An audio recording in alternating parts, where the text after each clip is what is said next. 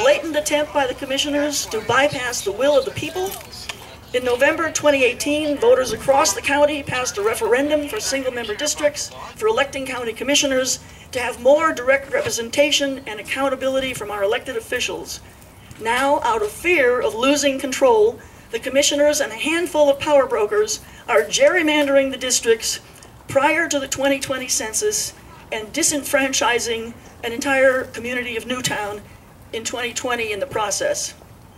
Organizations supporting this protest include Control Growth Now, the NAACP Sarasota chapter, the Newtown Nation, the Sierra Club Manatee Sarasota Group, and a group of citizens, a new group of citizens called Citizens for District Power.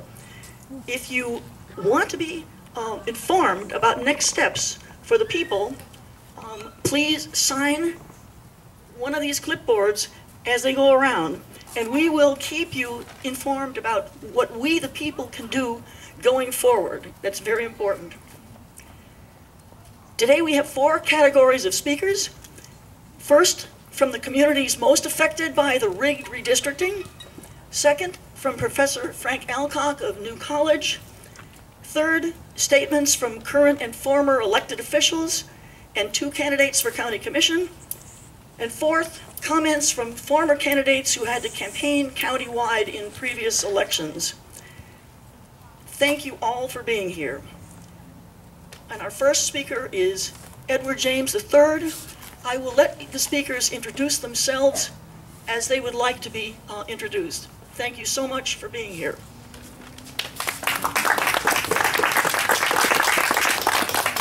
Good morning, good morning. Good morning. Today, we stand at a critical juncture in the history of Sarasota County. Today, we stand on the shoulders of the men and women who fought tirelessly for the ever so elusive concepts of equality and justice. Today, we stand here united to let the Sarasota County Commission know that the power of the people is stronger than the people in power. Yeah. Democracy works best when we, citizens, just like all of us here, hold our elected officials accountable. No longer will we allow folks to treat my community like second-class citizens. Yes. We have a voice and a platform, and we will fight like hell to ensure that the system is no longer rigged. Yes. Yes. Dr. Martin Luther King Jr. once so eloquently stated that the arc of the moral universe is long, but it bends towards justice. So, what does that mean?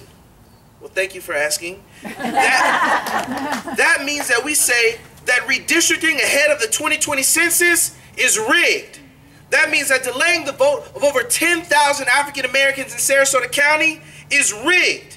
That means that delaying the vote for 2 years is rigged. That means that gerrymandering maps to dilute the black vote is rigged. That means blatantly violating the 14th Amendment of the United States Constitution and the Voting Rights Act is rigged. What is it? Rigged. What is it? Rigged. What is it? Rigged. So what shall we do, Ed?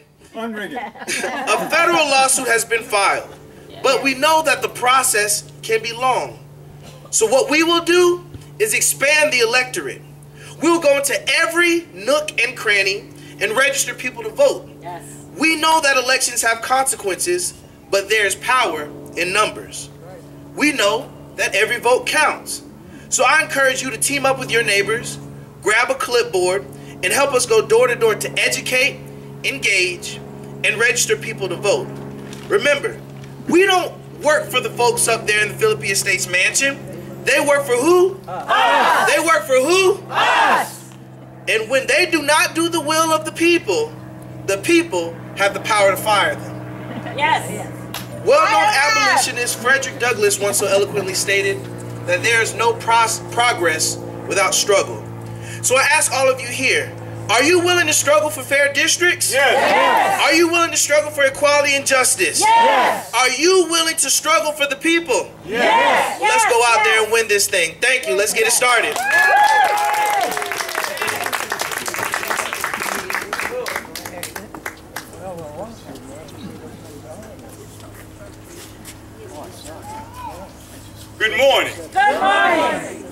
Fred Atkins, Hey, Fred. mayor of the city of Sarasota, and I have become the face of this racist process. The process that has been devised to disenfranchise the African American community of Sarasota. But it also has become a process of disenfranchising the city of Sarasota and its citizens also. So this fight is much bigger than we think it is. And look how prophetic it is for us to be on a plantation at the mansion where slavery and agriculture processes were being developed. Why would they bring us here today? This is where they come to retreat. But there is no peace where there is no justice. And we have to make sure that there is some justice. That's our responsibility as people, citizens of the city and the county of Sarasota. I invite you all to make sure that you don't let them rest. And don't let anybody fool you. All them cars over there are nobody but them and staff. There are very few citizens over there want to hear them pat themselves on the back about the successes they've had this year. Because the worst thing that they've done this year is disenfranchise the African American vote of Newtown and disenfranchise the vote of Sarasota County by gerrymandering all the people in a way that nobody is happy but the three people that's running for re-election. That's the problem here. This was all done to protect their power and to keep the power, bureaucracy, and wealthy people of this community controlling their string. I have never seen people work so hard to remain a slave. They want to be controlled by the people that telling them what to do. The developer of this community, the people that continually have led us down the beaten path of wrong decision. I heard them sitting up in there this morning talking about how they have decided to treat wastewater sewage. I'm saying back in 1986 when I sat on the commission, we tried to get the county to join us in treating regionally all of the effluent wastewater in Sarasota County.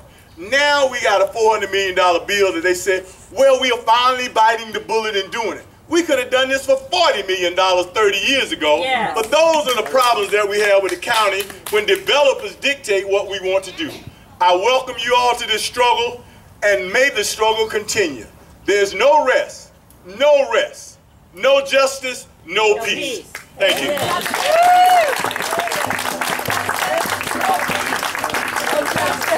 No peace, no justice, no peace. No justice, no peace. Thank you, and keep it going. I had a call last night from another potential candidate for county commission in District 1, or what used to be District 1. And his name is Frank DeChico. And he was a candidate that ran against Mike Moran, who's now the current county commissioner who's trying to save his seat by every means possible. And he did pretty darn well for coming in late in the process. Well, guess what? With the current gerrymandered maps, he has now been, the map they have adopted cuts him out of District 1. And you can't mistake it, because if you look at the map, there's a funny little loop that goes up and cuts out the whole area in which he lives. He is ticked off, let me tell you. But like Fred, if they let this map go through, he's going to be totally out of it in this race, and that's a shame, because he's a good candidate.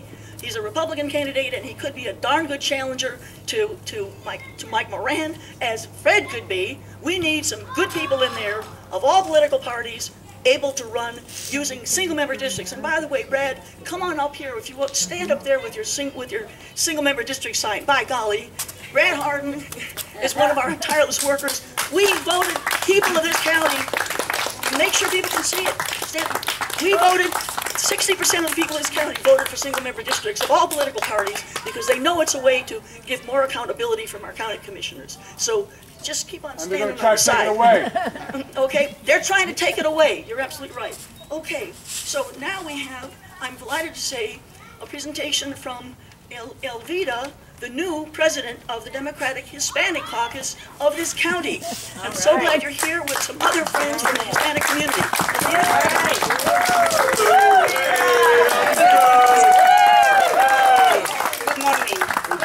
Thank you.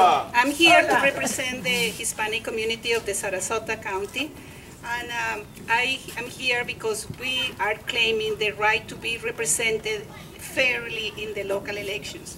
I learned that the proposed redistricting will cut out 30% of the Hispanic population from the electoral map and 20% of the black population. This will disenfranchise and disempower our communities.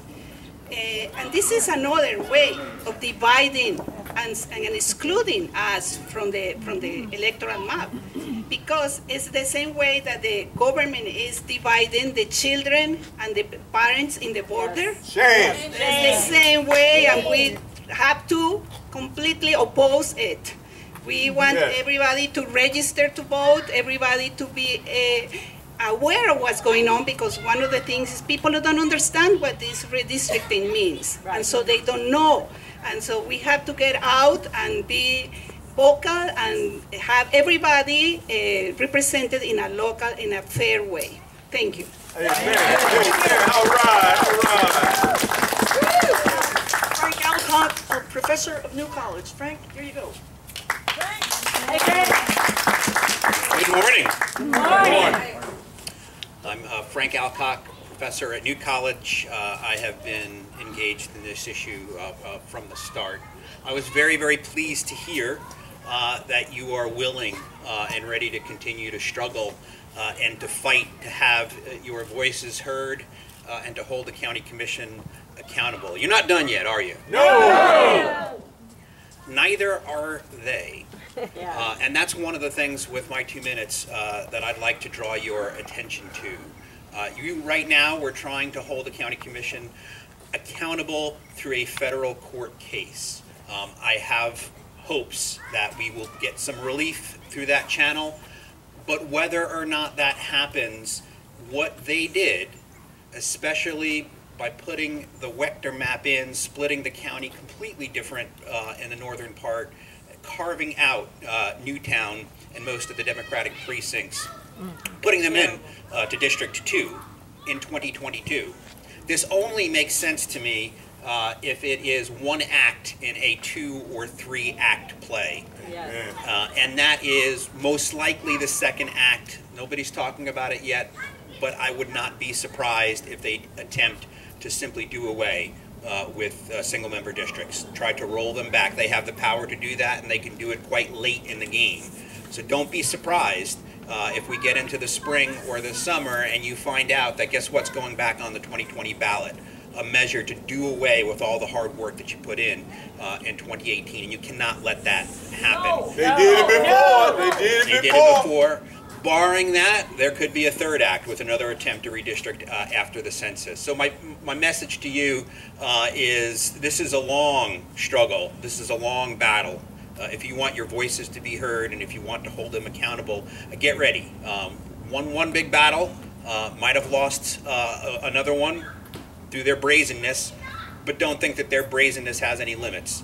They will likely come back and try to do away with single-member districts. It's a threat to them.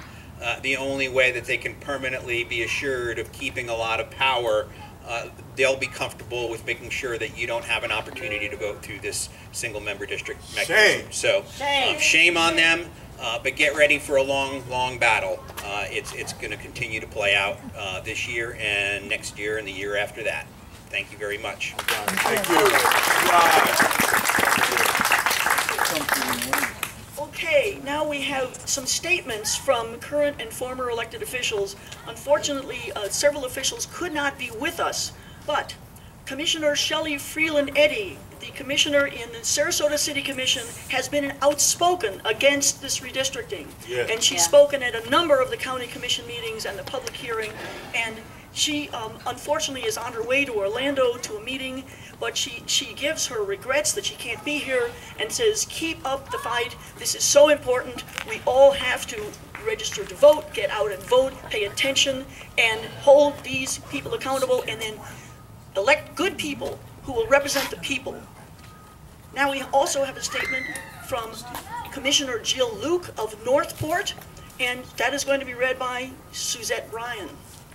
one of our Sarasota Alliance for Fair Elections board members. Jill is sorry she couldn't be here today. This is her statement. Government is to be we the people. We the people have spoken dozens of times, and our voices have fallen upon ears that are bent on self-preservation and filled with self-serving actions. Ears that don't care what the voices of those they are elected to serve choose. The choice of redistricting was a childish tantrum in response to losing their position on the referendum for single-member districts. Afraid of losing political power, they strove to reclaim what they imagined they were losing. Fear is a motivation that brings with it deception, lies, and outright wrong actions. Fear. Yes. To operate in fear is to lose any sense of direction. We all know the actions this commission has taken are the opposite of what the voices of the people they serve have stated. Not once, but several times throughout their attempts at illusion and deception. We knew from the start, it was clearly stated in the first meeting, they would create the map themselves. Everything that was paid for and the energy to facilitate it were in vain. As the curtain falls at the end of their theatrical play, we find them using invalid counts and disenfranchising the very people they swore to serve. Yeah, that's it. This cannot be. We, the people, cannot stand for this type of service. I may not be able to be with you this day in the body, but please know that I am with you in spirit and stand with you in peaceful protest of how our voices have been ignored and our very form of government disregarded because of the fear of losing power. As we have heard throughout history, power to we the people. Blessings, Jill Luke. We the people. We the people. We the people. We the people. We the people. We the people. We the people. We the people. Okay, we have now a statement from former Mayor John Hollick, former Mayor of Venice, who is now, by the way, a candidate for a county commission in District 3. Just filed recently. I confess I was unable, I did not reach the current commission in Venice fast enough, and I could not get them here today. But the former mayor, John Hollick, has been outspoken against redistricting. And this will be spoken by Pat Rounds, and should I say, who is very much involved in the new group that I hope you will all become involved with, called Citizens for District Power. All right, Pat. Right. Thank you. From John Hollick. My comments about the redistricting actually start out with a more systemic problem with the county commission. Many times it seems as if the commission has a preconceived opinion on topics brought up for discussion, and they're not open to opinions contrary to their preconceived notions. Obviously, a vote on anything will affect some people positively and others negatively. Virtually no decision will produce a unanimous consent of all constituents, but no one is asking for that. What we ask for is to be listened to and to have our opinions weighed in the ultimate decision. This is not what happened with redistricting, not even close. Redistricting at the county level only needs to be considered every 10 years, 1 year after the national census. Rather than wait for accurate data for redistricting, the commission decided to redistrict now and hired a consultant. The consultant provided new maps with minor changes in an attempt at redistricting with inaccurate data. But that's not what the 3 commissioners wanted. Instead of picking one of the professionally drawn maps that would have created minimal disruption, the county pulled a map out of somewhere, drawn by a person arrested and convicted of dirty politics. The map ultimately selected is the worst. Worst. This is John Hollick, Mayor John Hollick, the worst rather than the best of the alternatives. An easy argument could be made that the new map was gerrymandering for political purposes in districts 1 and 3. But a more blatant and egregious flaw in the map selected is the disenfranchisement of an entire neighborhood in Old District 1. This is John Hollick, I falsely thought that this type of activity ended in the 60s. Nope. But was obviously wrong.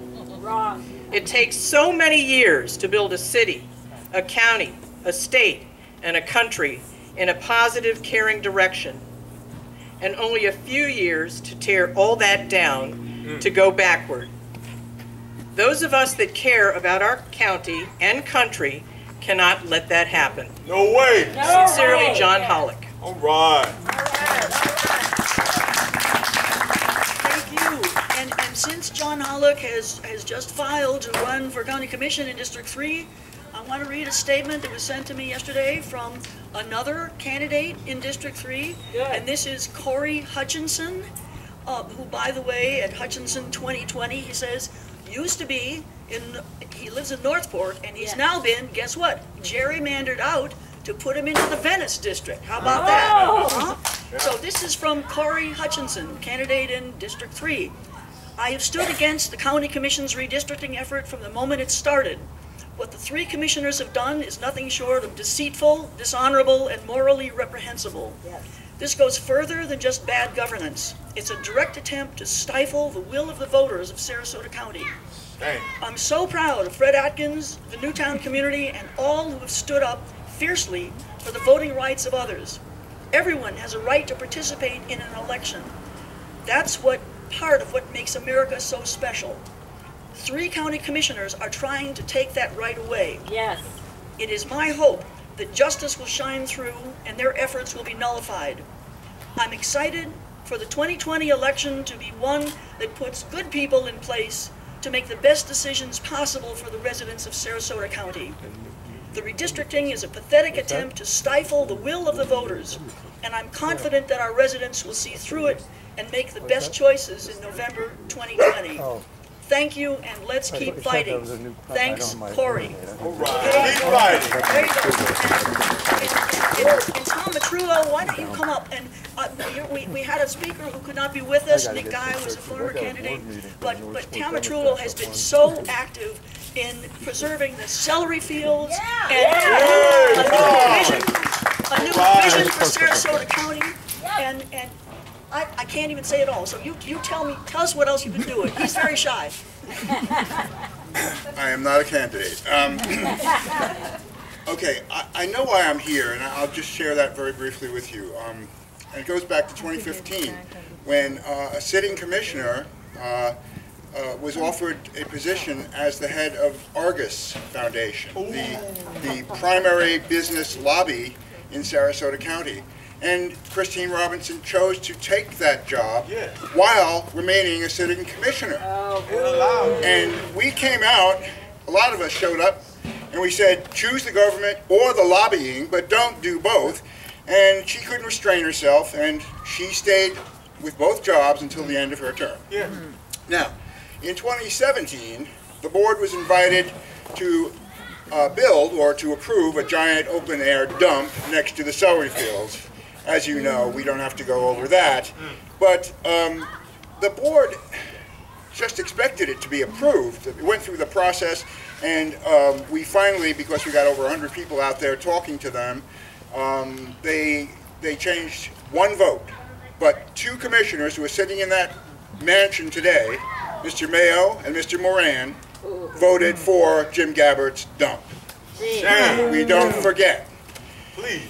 This year, there was a brilliant lawsuit from Suncoast Waterkeeper that informed the board that its wastewater facility was a wreck, was a rotten, leaking wastewater facility. And it was full of corroded pipes. All this wastewater was being treated so poorly that it was carrying nitrites 6 times the level approved by the state into our bodies of water. If you wonder where the red tide is, if you're wondering about the water out there, look to that. Well, when the board learned of this and was told it would have to spend $170 million to fix the problem, we heard those commissioners say, well, nobody told me. I didn't know. That's a Lie. Well, okay, if you didn't know, maybe you want to find out why you didn't know. Yeah. Like, how about an investigation into who kept this important information from you? I mean, come on, guys. You can't have it both ways. Not know and then not want to know. If you don't want to know, then are you, like, representing us? No. Or who? Right? No. So, if the very people that we entrust for our public services, our public spaces, our public reputation, hold the people in contempt, which seems to be the case, then I think that's why I'm here today, and maybe that's why we're here today. Yes. Yes. We can't just say, they don't listen to us, they don't care, they're out of touch. Well, it's time to tell them that while they might like to be out of touch with us, we want to be in touch with them. Yes. At public hearings, at protests like today, and most crucially at the ballot box in November, that's the touch that will break the syndicate and make the way for officials who value honesty, integrity, and creative commitment to the public good. All right. Thank you. No, the lady with the wonderful shirt. Register, engage, win. Come on. Can you just come on, stand down? I want people to see your shirt. Is that okay? Because that's exactly what we need to do. If everybody will sign this and go around in your communities, if you email me, there you go. What's your name? Florence has got the right shirt on right there, okay? Register, engage, win. And that we need to reach out to people all over this county in every district and tell them the importance of following what's going on, register to vote, look at what's happening, follow the votes of the people that we've elected so far, that somebody's elected so far, okay? And get engaged and then get out and vote so we can elect good people. Thank you very much, Florence, and you can stand there if you want because everybody needs to know that. Okay. Here we go. Back up, Florence. Now actually, There you go. there you go. Okay, so actually, Ruta, now we have candidates, comments from former candidates in countywide elections because this is very important. And come on up, Ruta Giuliani. Woo! Candidates. Ruta! County Commission and had to come all across this county, and I thank you so much for your outstanding efforts. Okay. So Sarasota residents, are you outraged? I am. Yes! Today, in this solemn day when the judiciary before the House went and voted for an impeachment of our president based on obstruction of justice and abuse of power, we here in Sarasota are witnessing the same with our county commissioners. It's an abuse of power, and it's also an obstruction to the voters, and it's voter suppression, whether you're black, Muslim, Hispanic, Catholic, white, Republican, independent. Our votes have been suppressed by this county commission. We have to unite. We have to speak to all our neighbors. Even if they have a Trump flag flying, please go talk to them, engage, say, listen, do you understand that none of us are being heard? You're not being heard. 60% of the citizens voted for single-member districts. And as Professor Alcock said, look to the future because very soon this commission, after the census, chances will go back to full member districts to go all across the county again. They're going to flip. Anytime they don't like what the results will be, they will flip. So unless we keep pressure up as we're doing today, they will continue to do this. So what do you have to do? fight. Fight. Bring your neighbors, fight. Fight. Take everyone you know and fight until this commission realizes that we, the people, hold the power in this community. Thank you.